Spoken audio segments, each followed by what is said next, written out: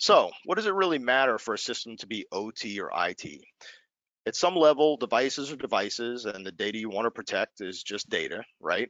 What difference does it make? Well, one difference is in IT systems, most often the overriding concern is confidentiality of data, followed closely by integrity of the system. Availability of the system is also important, but it isn't the driving motivation in system design in the same way as confidentiality and integrity. Classic examples of IT systems are things like email, shared storage, backup systems, internet facing websites, internal corporate websites. In all these systems, protecting the confidentiality of the data is of paramount importance. It's an obvious characteristic.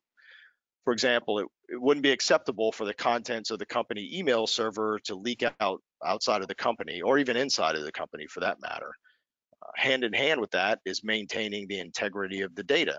So, for example, it wouldn't be acceptable if your company's email only reached the intended recipient, say 95% of the time, or if your payroll system only worked 99% of the time, right? 5% loss of email or failing to pay employees 1%, even 1% of the time, could be devastating for a company.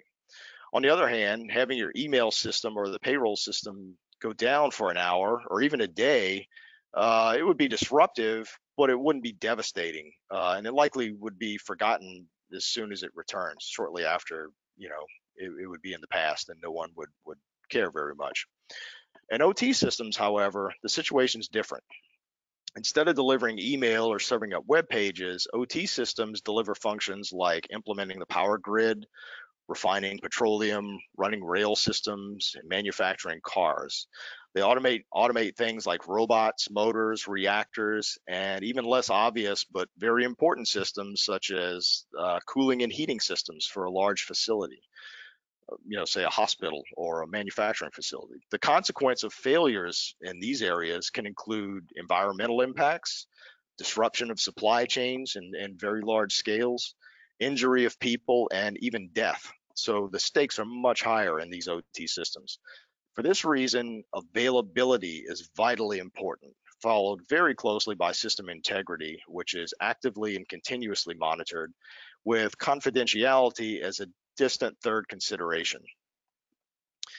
In IT systems, a cyber incident might first be dealt with by shutting down affected or vulnerable systems, in the interest of protecting data and preserving system integrity while the threat is mitigated.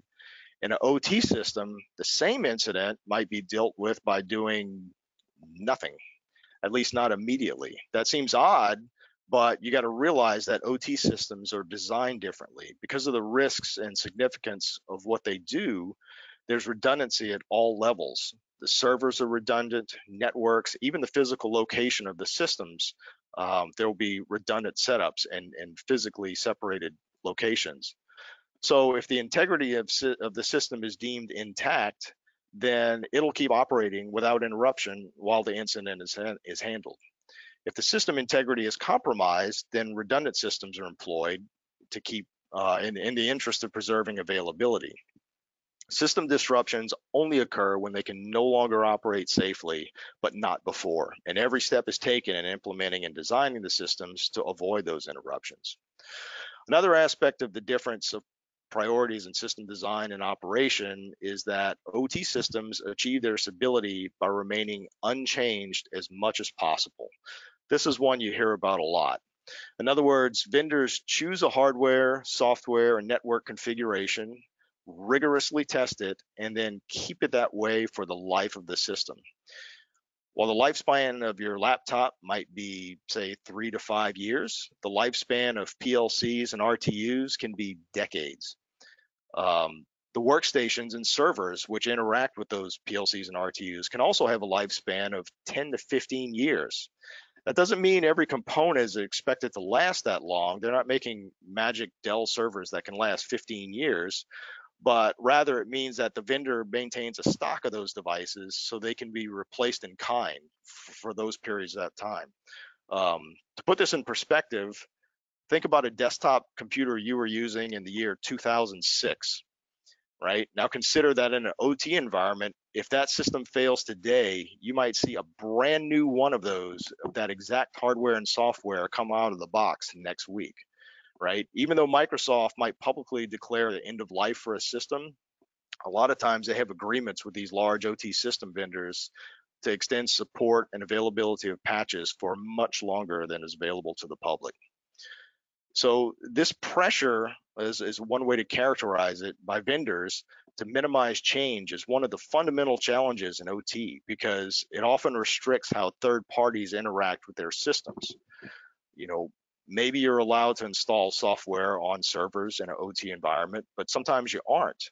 So solving problems like cybersecurity becomes an exercise in being flexible and nimble to find the best solution possible given the circumstances. In the IT world, the IT group of a company tends to be king, and they dictate how all software and hardware is deployed.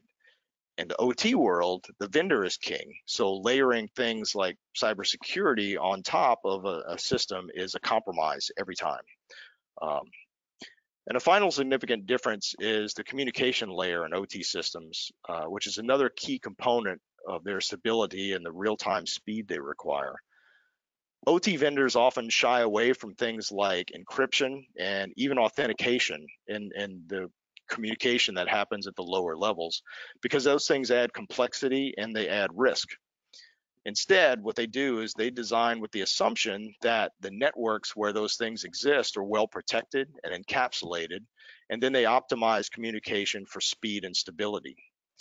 The need for certainty in real-time communication, it makes traditional IT methods like network scans, which are a fairly common and normal thing, those become an unacceptable risk.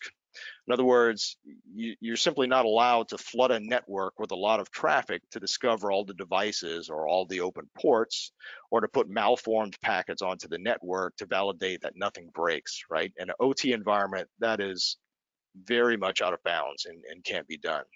So even at this layer, you have to find other ways to achieve results in a less intrusive manner than the go-to methods you would use in the IT world.